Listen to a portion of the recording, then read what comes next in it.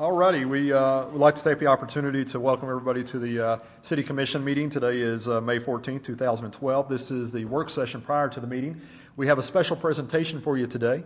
As the Commission is aware, the city was a recipient of a grant award that allowed Pike TV to enter into doing a production regarding historical venues. Al Greenfield had set up the I guess the stage as up to what they wanted to pursue. We have some guests here today from the University of Pikeville that put this presentation together. All of you know Al. Al obviously is the station manager for Pike TV. Comes to us with a long history of doing documentaries and other obviously major pieces for different type of networks and different organizations.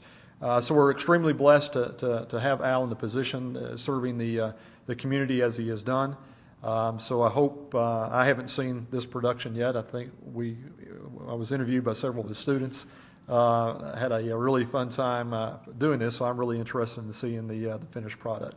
So with that said, I'm going to turn it over to Al Greenfield. Al, the podium is yours. Thank you, Donovan. Thanks for having us today. As Donovan mentioned, at this time last year, Melanie Stevens applied for, and you as a city commission approved, and the mayor signed an application for a grant from the National Trust for Historic Preservation, specifically for Pike TV and UPike students who are enrolled in communications classes to produce some historic vignettes. The grant was awarded, and today we're very proud to premiere the 4 historic vignettes produced by these students. As part of the grant, the students are required to make this presentation to you live and in person. And I'll also mention to you that this presentation is their final grade for Com 330. So I hope you're receptive to what they have to say. The sites chosen for the project were this building, the old Academy building, Pikeville City Hall, the C&O Depot, the Pauley Bridge, and the Huffman Avenue Historic District. I'll have each student introduce themselves, give a brief bio, talk about their experiences about the project. Then we'll watch the pieces. If you have any questions afterwards, be happy to answer questions. So first up, Ronnie Hilton. Hello, my name is Ronnie Hilton. Originally from Elkhorn City, but pretty much was raised right here in Pikeville after I was about 10 years old. I left for a little while with the Army. I came back to here to go to school at UPike. I'll be graduating here Saturday, and be graduating with a BS in communication. And my video was the Pauley Bridge, which was pretty interesting to me because I lived at Keyser Heights for a little while, and I used to ride my bike down the road and across the 4-lane and right over across the Pauley Bridge over to the other side. And I never thought I'd be making a movie about it, but it was very interesting finding out all the history on the bridge. There was definitely a lot of research done. I think I may have underestimated how much research it would take to produce something like this. But in the end, going out and shooting the footage and sitting down at the editing table and putting it all together and seeing it all come together, it's been great. I've had a great time doing it, and I look forward to doing more stuff like this in the future. Thank you. Next is Lisa Trivet, who's also graduating on Saturday and is the president of the senior class at UPike. My name is Lisa Trivet. I am a senior, and I had the pleasure of working with the C&O train depot. I am a native of Pikeville, and all of my life I've lived here, and I have never known that there was a train depot in town. So it was really good to know that there is a historical place here in town that I can look back on and say that I know what's going on, and that it is here, and that it is there for me to learn and for others to learn too. And I had a really good time talking to Everett and Donovan about how enriching the town was and how the town strived on what went on by the train. I mean, people went out to New York and different places all over Kentucky and all over the country from Pikeville, and it's really hard to believe. So it was really good to know that, it's here, and I obviously didn't know about it, so that expanded my horizons a little bit. So it was really good to work, and I'm glad I got to learn about it. And next is Rebecca Ratliff, and she probably had the most difficult vignette to research and put together on the Huffman Avenue Historic District, which right now is 3 buildings and a park, but made it very interesting. Rebecca?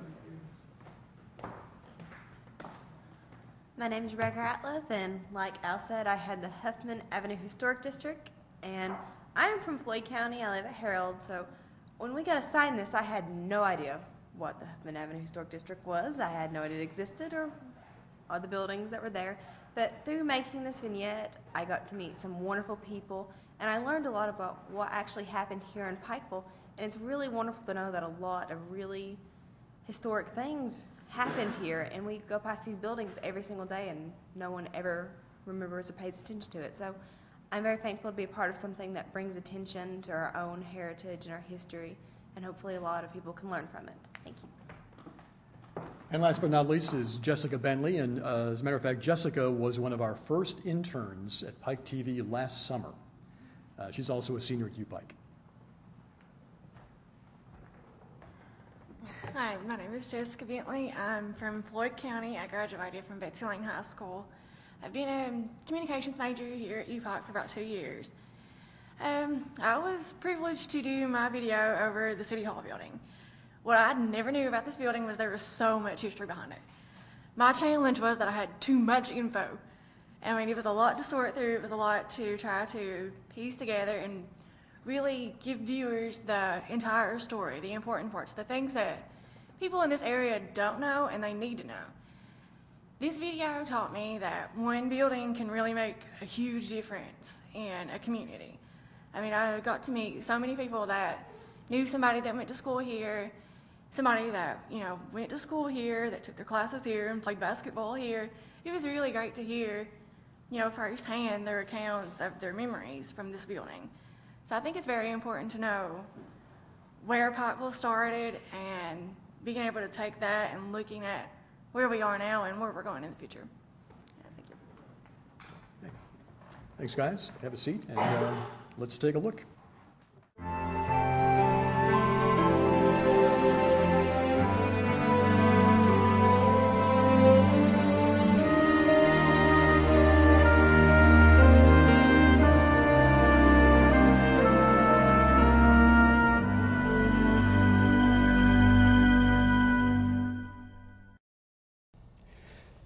Every small town has a history and a story to tell. In Pikeville, Kentucky, a building stands as testament to the city's evolution. The mayor and city commission made downtown a preservation area for the historical value. And those venues that have a historical presence and have, whether it's architecturally or whether it's where something happened, such as the old Academy building, those buildings deserve to be preserved because of what they meant to the community. The Pikeville City Hall building has changed with the times and kept its value to the region. The building, located in downtown Pikeville, is one of the city's oldest and most used buildings. Throughout its lifetime, it has survived various changes and purposes, always serving a new function whenever it was needed.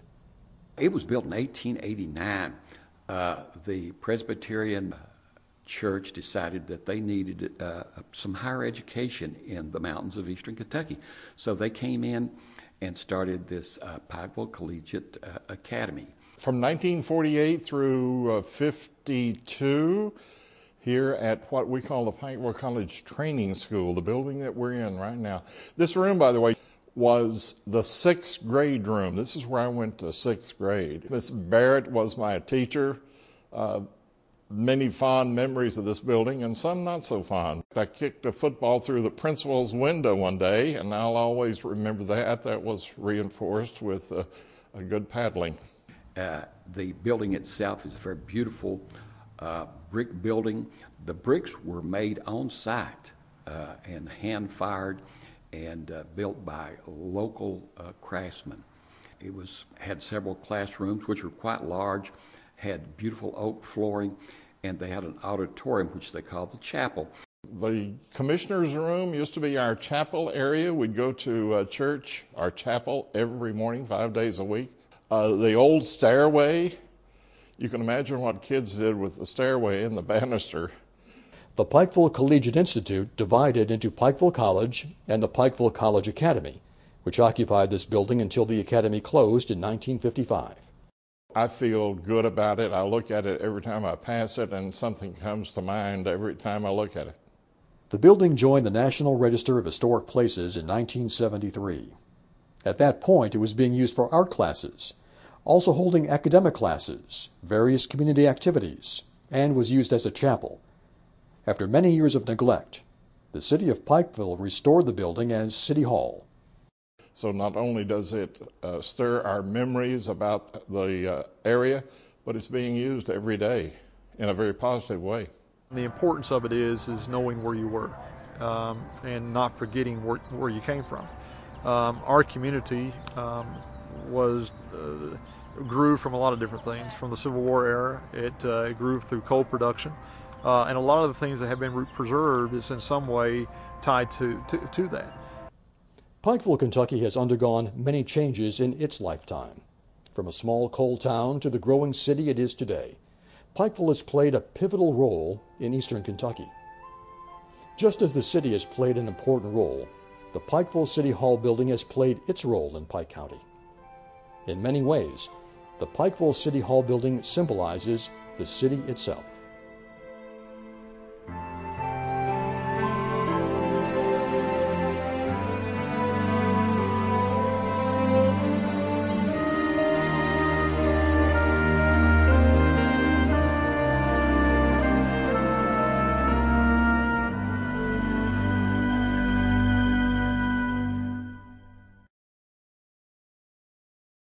By looking at Pikeville now, no one could ever imagine that train tracks ran down what is now Hambly Boulevard.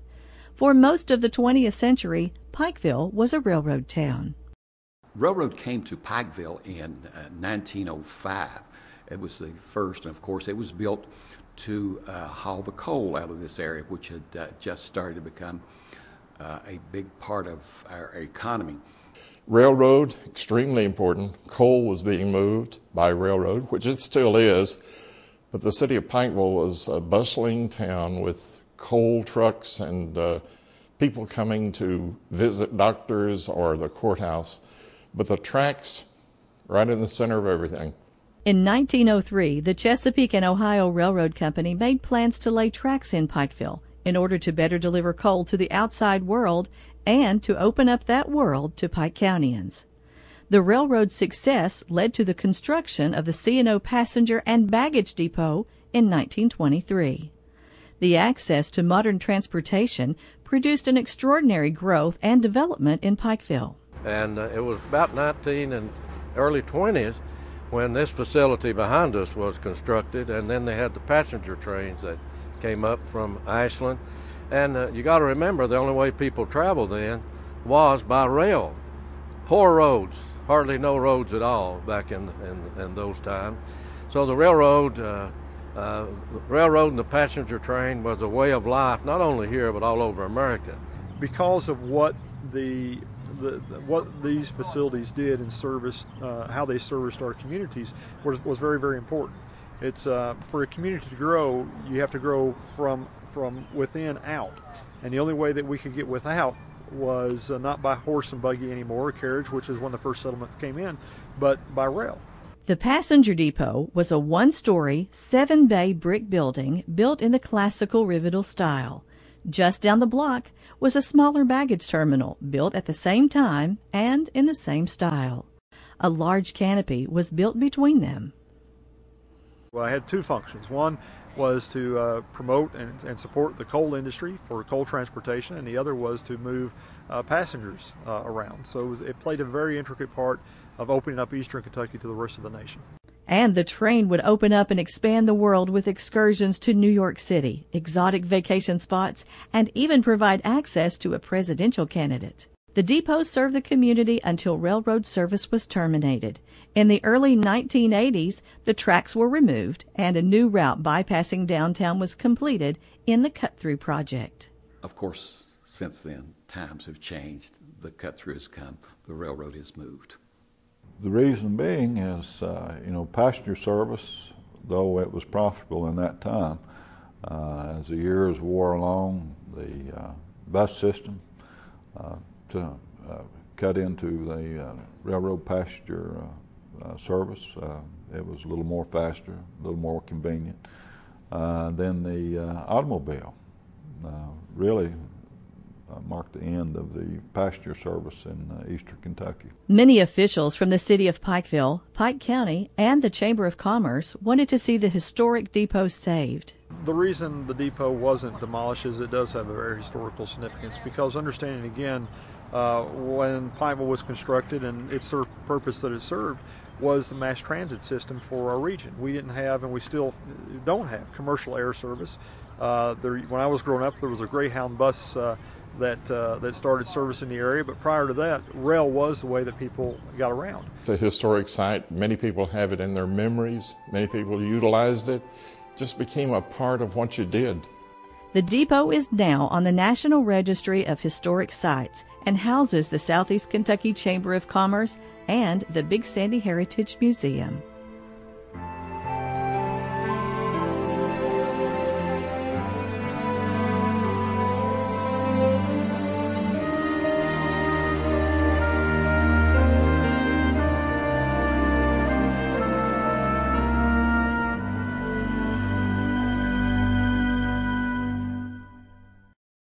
As you're driving down US 23 just north of Pikeville, you may have noticed that large old suspension bridge beside the road. It's the Poly Bridge, and there's a lot of history behind it. The Poly Bridge began its long life in 1936 in the middle of the Great Depression. The bridge construction was part of President Franklin D. Roosevelt's Works Progress Administration, or WPA, to help locals find work. My father was O.S. Batten, and he was the design person of the Poly Bridge. The Pike Physical Court was the agency responsible for getting him to design the bridge. And the first design was of steel, and the court said they didn't want that. They wanted something that would require more labor and put people to work. So that's the reason for the stone on each side of the river. Completed in 1940, the Poly Bridge spanned nearly 400 feet across the Levisa Fork of the Big Sandy River. It had only one lane and served as the only bridge at that time to offer access to that part of Pike County. Of course, it was just a one-way bridge when you drove the automobiles across the bridge. It was an arch in it, so you couldn't really see the oncoming traffic from the other side until you got over maybe at least a quarter of the way. And that was kind of a unique thing. And then, too, you had a little up and down motion when the vehicle was on the bridge. That bridge used to be a challenge to all the individuals who went across it, especially in a car.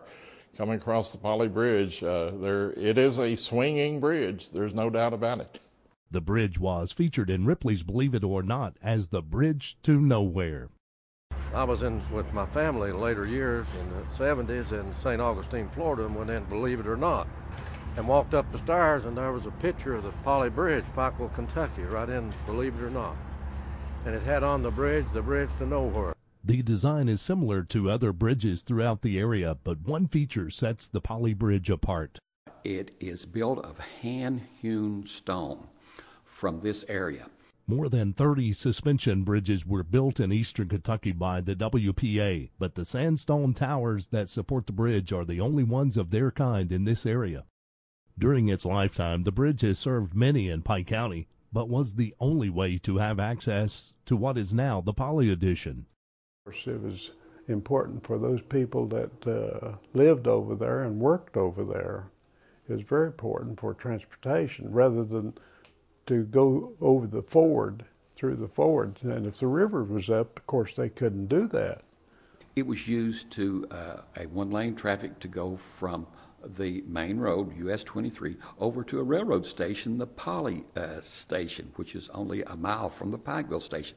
Used to be an airport over there, an airstrip before it was moved on to the Cowpen area. The bridge wasn't used only for access to the airport or the Poly Addition. That used to be the parking place for all the young people. You took your girlfriend across the Poly Bridge, and that was before there were so many houses over there. The bridge remained open to vehicular traffic for a long time and provided a growing area with access across the Big Sandy. Its unique design earned it a place on the National Register of Historic Places in 1992. However, new bridges were built and time took its toll on the Poly Bridge.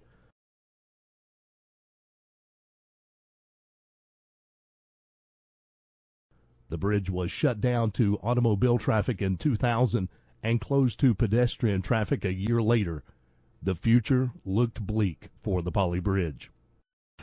Because of the type of suspension bridge it is, and it's one of the only type of this suspension bridges that's still left in our part of the country, for safety reasons, and also for I won't say for the durability of the bridge and the type of construction. Having a concrete brick and mortar type bridge was far more safe, easier to commute traffic in and out of, so just basically for convenience purposes. In 2006, the Poly Bridge got a new lease on life. Through the efforts of local and state government, a large grant was awarded for the restoration of the Poly Bridge. The reason the city took the project on was because that it had a major historical significance to the area. The condition of the bridge itself was still in great condition other than the wood planks, and there used to be a side walking pedestrian walkway on the side. We were able to take that off. It was about a $400,000 project to restore the bridge, so what the city was able to do, instead of spending $400,000, we spent about $180,000. The way we did that was we used local contractors. We actually used the fire department and the police department that actually went over, and there's a bolt system that lowers and raises the cable. So once we took off the gangway, the walkway on the side of the bridge actually tilted to the left very substantially, went up in the air about 4 foot. So we had to have a special type of wrench made. The police department, fire department went over and actually took 2 large nuts that we had a special type of nut made that goes on the very large bolt that where the head wall is, and lowered the bolt on one side of the bridge in order to get the bridge to equal itself out.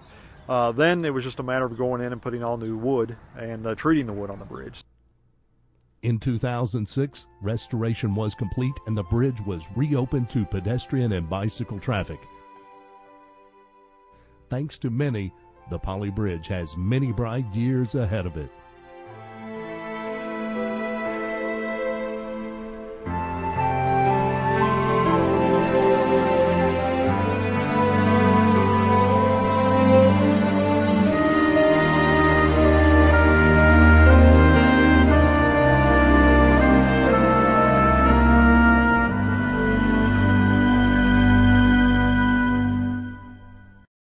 It is important to remember where we came from, what trials our forefathers went through, and how the actions of those before us shape the path that we now travel.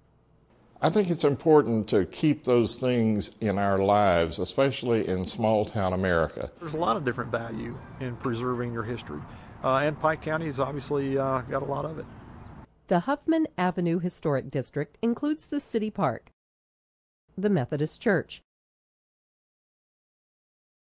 the United States Post Office, and the Federal Courthouse. The federal building, which includes the federal courthouse and post office, at that time, Pikeville did not have any construction such as that. These add an important part to the history of Pikeville and Pike County. So those were real landmarks in the city of Pikeville, even as I grew up. The post office was built in 1931 and is an example of modified Georgian Flemish architecture with a slate roof. The entrance is guarded by a majestic eagle. With 12 windows and 12 steps, the post office reflects strength and tenacity. The federal courthouse was built in the 1940s, an impressive 2-story brick Georgian Revival-style building with rectangular windows on the first floor and arched windows on the second. Like any small town, Pikeville is home to many churches. 2 were in the Huffman Street District, the First Presbyterian Church and the Pikeville United Methodist Church. If you look at the Methodist Church, which is on Huffman Avenue, The cornerstone will read Methodist Church South. It was before the Southern Methodists and the Northern Methodists united, which I think is rather unique. The Pikeville United Methodist Church was founded in 1845 and moved to various locations until 1911, when they bought the property on Main Street where it's located today. The First Presbyterian Church has since moved to the outskirts of town. I belong to what's called the MYF, Methodist Youth Fellowship. But I can remember going in the basement of those churches when I belonged to the Explorer Scouts. They held their meetings there. One of the crown jewels in Pikeville is the city park, and over the years it has seen many different uses and neighbors leaving many with memories and stories of their youth. Behind the park at that time, before the cut-through went through, the river was down there. And we were forbidden to go near the river, which we did on a regular basis anyway, because that was part of growing up. Growing up, the park wasn't the place it is today. It was a very rough area. It was an area that you quite honestly didn't venture to at night. So seeing the transformation into becoming a central gathering part for our community, where kids play, people get married, picnics take place, and actually my office is located in the city park. So a lot of government decisions are made. It is the heartbeat of our community. Like many places in this part of the country, eastern Kentucky saw its share of bloodshed from feuds and some from war. The city park has a profound connection to both. During the Civil War, James A. Garfield was commissioned as a brigadier general here in the city park. It's where the troops encamped. So there was a lot of different things that occurred over the years that gave us our history and our heritage. The Huffman Avenue Historic District is important to Pikeville's history and to its future. For human beings are not creatures of nature. We are inheritors of the history that has made us what we are. Not to know our history is not to know ourselves.